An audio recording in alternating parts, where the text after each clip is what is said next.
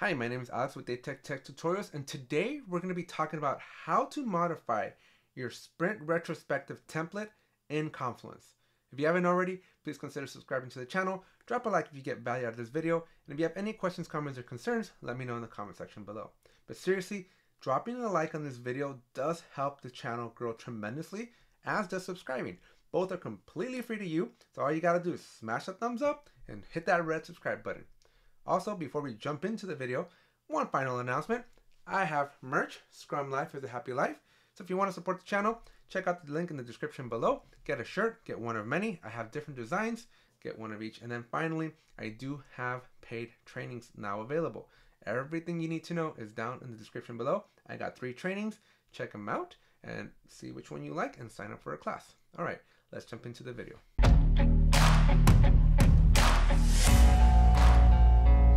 So today we're going to be inside of Confluence because we're going to be modifying a template. And let me just give you a very brief primer of what we're going to be discussing today. When you want to do a retrospective in Confluence, you have the option to obviously create a blank page. But I typically find that going that route is intimidating. It can be overwhelming because I'm not very creative. So Confluence, luckily for us, has a template. And let me show you what that looks like.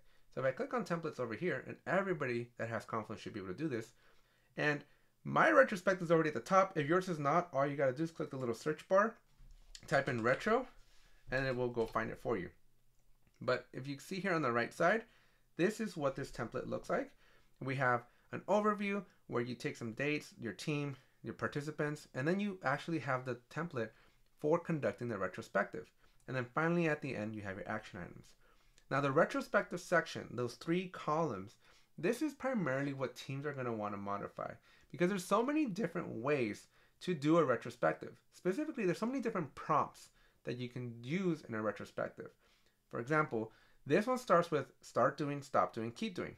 I personally like what went well, what didn't go well, what can you improve. I also am a big fan favorite of what made you mad, what made you glad, what made you sad. There's a variety of different templates that you can use, different rubrics that you can use. Make sure you Google those and find out which one works for you and your team. You don't have to use the default that's in Confluence. So the purpose of this video is to walk you through how do you change that? How do you change it so that going forward, all of your templates follow the same thing? That way you avoid having to make a copy of the previous sprint's retro over to the next one. Check this out. So this is all you got to do. Now, before we do this though, I do want to make a disclaimer. You have to have Confluence administrative privilege because if you don't, you're not going to be able to do this. So make sure you go get that privilege first and then come back. So assuming you have the privilege, you're going to click on the little gear for your settings. And then on the left hand side, we're going to find this link that says Global Templates and Blueprints. Once you do that, you will come over here. And these are custom. So these items up here, we actually have had a video where I talked to you about how to add a template. But this time we're going to be modifying an existing template. So those existing templates are global page blueprints. These are made by Atlassian. And so we're just going to come down here and find the retrospective one. Now if you're like me, you're just going to scroll down and find it. Or you can do a Control F and find the word retrospective. I'm already here. And so here we are. So we got the retrospective blueprint. You have the option to disable it if you want to for some reason, or you're just going to click on this first one and click edit. When you click on that, it'll take you basically to that main thing. And instead of start, so we're going to click in here and we're going to type in what went well, what didn't go well, and then we're going to do what can be improved. Sometimes your what can be improved become actions.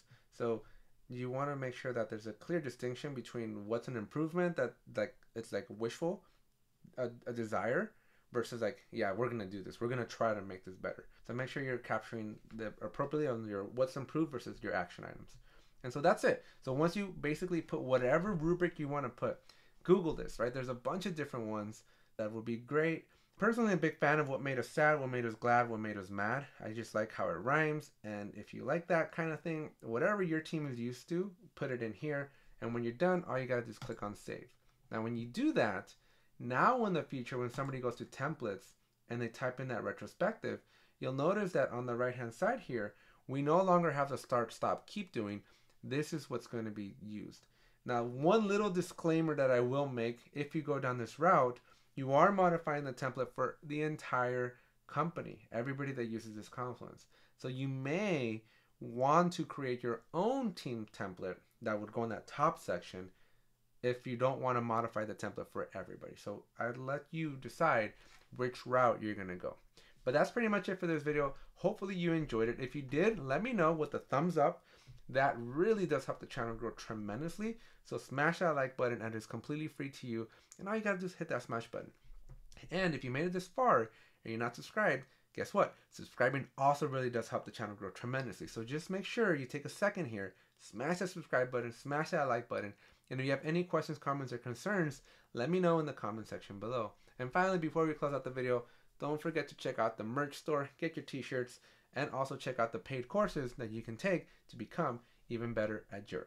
All right, that's it for this video, and I'll see you in the next one. It's only worth it if you work for it. It's only worth it if you work for it. I won't stop till they hear me now.